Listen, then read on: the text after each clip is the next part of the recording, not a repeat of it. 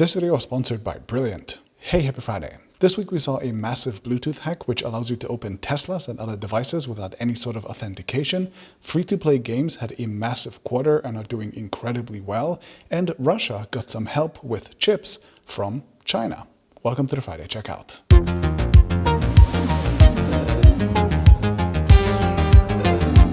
Okay, my release highlights this week start with Sony's new $200 LinkBuds S. This is $20 more than the regular LinkBuds, which had the donut hole and went for the fully open ambient sound. Those are still on sale and remain a different product, while the LinkBuds S close that hole again. They add active noise cancellation and silicone ear tips and compete with Sony's own higher-end 1000X M4s, but in a much lighter and more comfortable package that is also made of recycled plastics. Weird, but cool. Also this week, Huawei launched its foldable Mate XS2 in Europe, as well as a bunch of watches and fitness bands. But the Mate XS2 had a price tag of 1,999 euros, which is far more than the Fold 3 and kind of ridiculous for a company that is having trouble selling phones abroad already. Next up, Lenovo announced the ThinkPad C14 Chromebook for work-type situations, and apart from the standard specs, like up to 12th gen Intel i7 CPUs, it features a Google Assistant button, which is pretty rare on computers, and a Google Titan C security chip with the base model starting at $629. Acer held a spring global launch event, which was fun because it was weirdly hosted outside in order to show Acer's green credentials for using recycled materials in glass and so on. The headline launch devices were the Swift 3 OLED, a $900 14-inch OLED laptop that brings OLED into mainstream consumer level pricing, two new portable monitors designed for 3D content creators, and a laptop with 3D as well. It has a screen that can apparently seamlessly switch between 2D and stereoscopic 3D, so you can play games in 3D for example, though at least one reviewer didn't really enjoy it much, saying that, quote, "I wanted to turn it off," and, quote, "it hurts my eyes."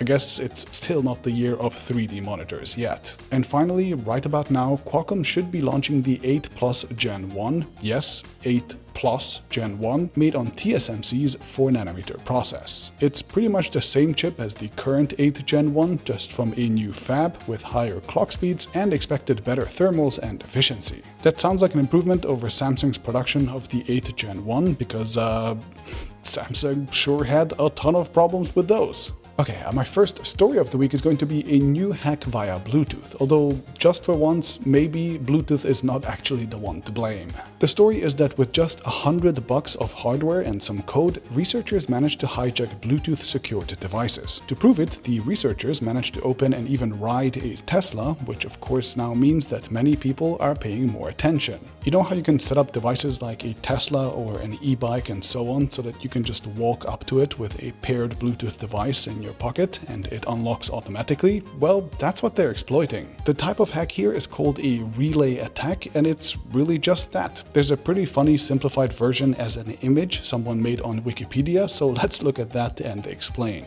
This is you and this is your car. Someone near you sends your device an authentication request with a custom Bluetooth device and then relays your answer over the internet to someone standing next to your car, which beams your answer to the car, and voila, it's opened. According to the NCC Group, a cybersecurity advisor and the researchers behind the hack, a ton of devices are vulnerable to this, including smart locks for homes and offices, cars, as we've seen, and many more. And particularly worrying could be laptops with a Bluetooth proximity unlock feature enabled, and phones that use paired Bluetooth devices to prevent them from locking themselves. Now, there are a few devices like the Apple Watch, which uses Bluetooth Low Energy to unlock iPhones, but which also adds another layer of security on top in the form of a time of flight measurement via Wi-Fi to see how far the watch actually is from the iPhone instead of just trusting Bluetooth. Samsung just announced that their car key tech is based on UWB, ultra wideband, instead of Bluetooth, and both iPhones and Android use a mix of NFC and UWB when used in digital car keys as well by default, so it's really just Tesla and other companies like it choosing a lazy implementation.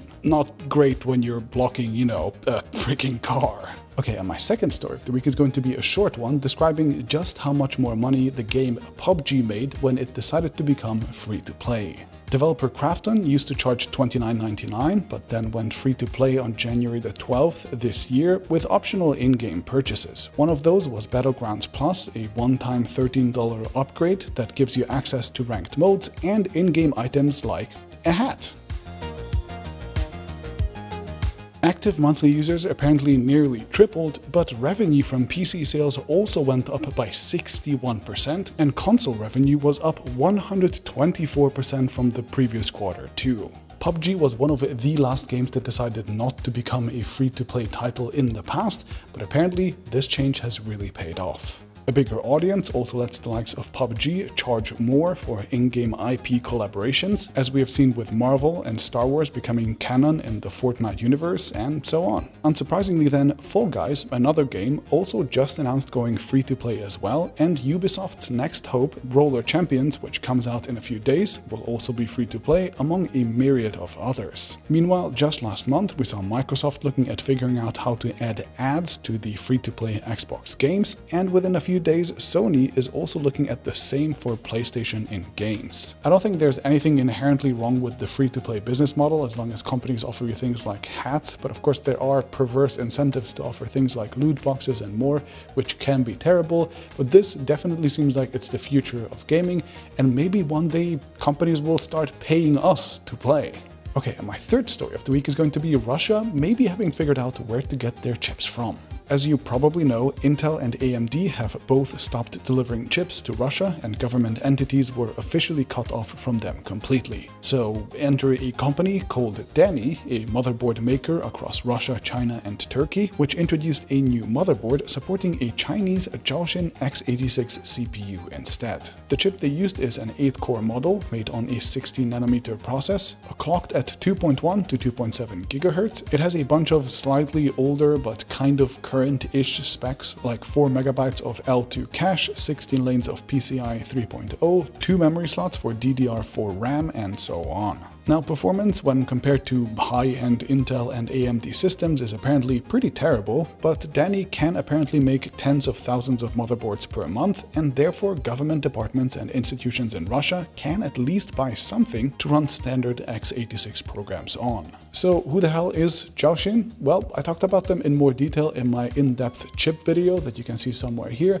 but here's the short of it. Zhaoxin started as a joint venture between the Shanghai municipal government and Taiwanese VIA Technologies, an old chip company that was, fun fact, co-founded by Sher Wang, who also co-founded HTC. Anyway, back in the 90s, when VIA was still somewhat relevant, they managed to acquire an x86 license through a bunch of mergers and antitrust settlements, and while they have been pretty irrelevant as a chip maker lately, they are now the only company other than Intel and AMD to still have one of these licenses. So they then brought that license to Zhaoxin, who used it to create a domestic x86 player in China. With the Chinese government ordering at least 50 million PCs on a central government level alone to switch to domestic technologies, a lot of PCs using Zhaoxin chips are expected to be sold domestically, and now, of course, those might start getting exported to Russia as well. A lot of Chinese users online have claimed that these new computers are basically terrible, but of course they're probably good enough to run like word processing and spreadsheets and whatever, so there's that. But there's basically two problems with this approach. First, these chips rely on x86 licenses, which of course Intel and AMD own.